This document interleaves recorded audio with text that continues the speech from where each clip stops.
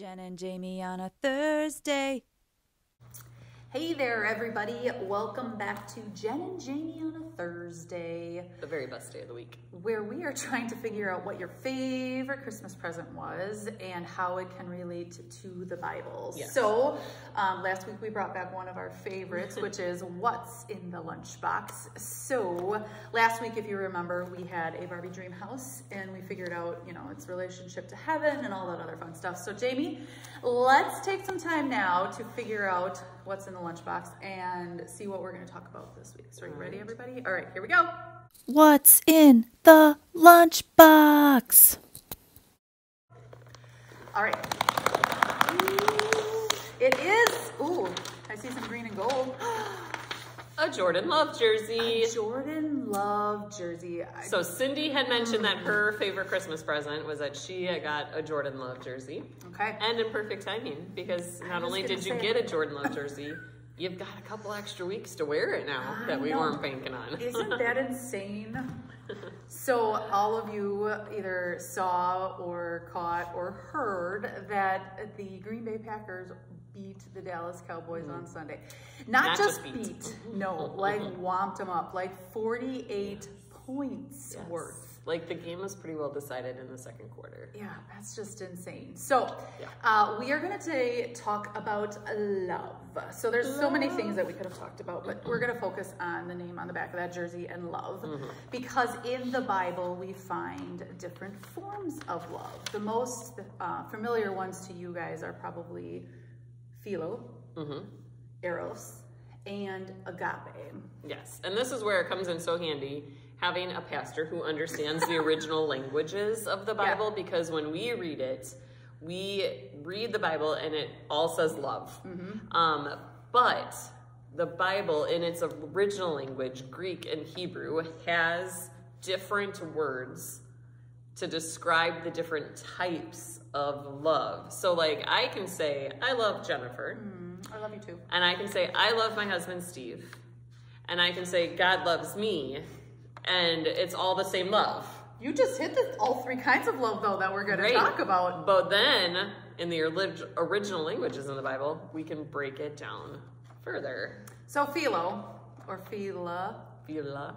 Philadelphia. How many of you are familiar with Philadelphia, the city of brotherly love? So that's where this type of relationship, a friendship, a love, I like you a lot.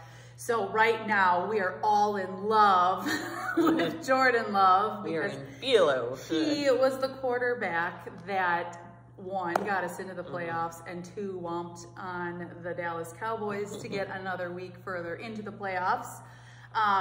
But next Monday, Jordan Love might not be as loved unless he wins that game against the Niners. So it's kind of a conditional love. Yeah. I love you as long as you're doing things for me.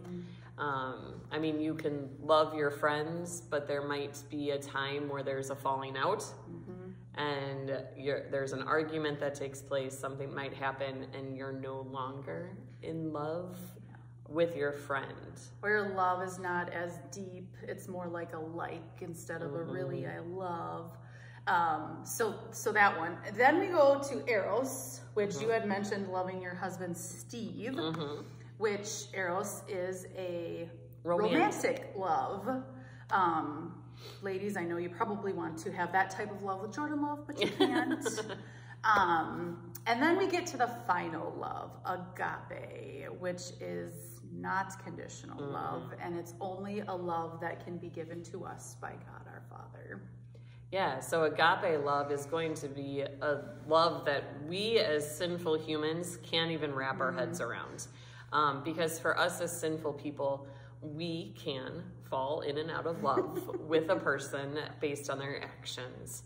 But for God, his love is so unconditional that he knows that we as sinful people, he will never fall out of love with us. No matter how many times we sin, we are his child and he is going to love us. So much so that, yes, he sent Jesus to die on the cross and to rise again so that we can be in heaven with him.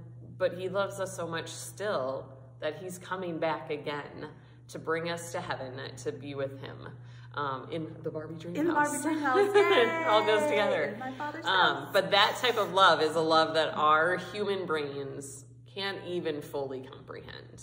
So we often refer to John 3:16, the gospel in a nutshell, and talk about, for God so loved the world that he gave his one and only son. And it's just so known to us now that we just kind of ramble it off, right? Because we know that God loves us. But that type of love in there would translate, for God so agape the world that he gave his one and only son. He sent Jesus to save us because he couldn't live without us. So that kind of love is the greatest love. I don't think any of you have achieved that with Jordan Love, because the outcome of next week's game may or may not, you know, be a love or a love. Yeah.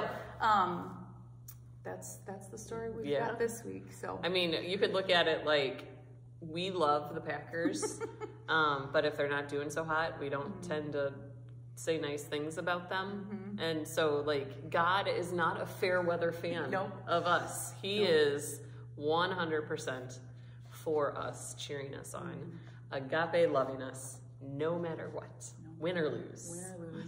48-32, or anything in between. Anything in between.